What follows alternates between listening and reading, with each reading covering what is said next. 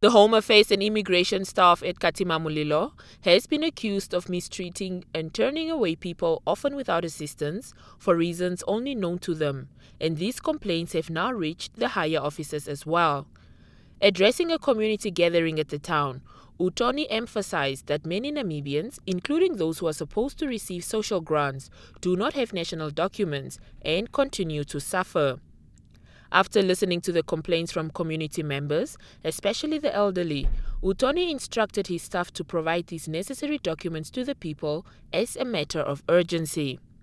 You said you were not happy the way and the attitude and the behaviors of our staff in Ministry of Home Affairs here in Zambezi, because the way they were treated, the citizens, it's not good, it's uncalled for, and you are not happy.